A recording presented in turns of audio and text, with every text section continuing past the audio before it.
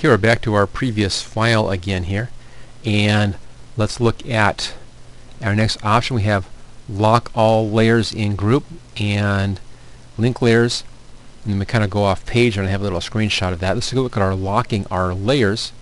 If I click on a group here, group 2 has those layers. Let's open group 2 up. As we have the ellipse and the rectangle, they're not locked together. If I move the whole group, I can move things around. And let's undo that. There we go.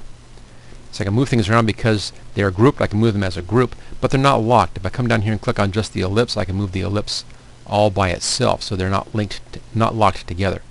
But if we click on the group, I can lock the whole group. Right here is click on lock. This locks them, and now they can't be moved, as you can see here, or anything else. So they're locked in place. I can unlock them again. Now, all I can do with the group is just lock or unlock the whole group. Let's take a look at that over here. You can lock all layers in group. If you use this option, we have more options up here. I can lock everything, or I can lock just the position, or just the transparency setting, or just the image. So it's the image is the content, transparency is what is around the content, position is the movement, and then all is all of these together. So if I want to lock just the transparency of these, I can't do it up here. Notice I don't have access, that's that one right there, I don't have access to that in the panel. But I do have access over here in the lock all layers group. Choose OK, and they're now locked on transparency. As you can see, I can still move them around, but the transparency is protected. I can prove that. Let's go up here to our paintbrush, and notice I can't paint in there. So they've been locked and protected that way.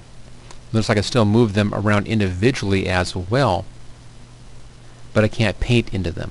So you have a little more control over your locking of items in groups if you use the option right here, because it brings up this little box and you can choose any one of the locking options.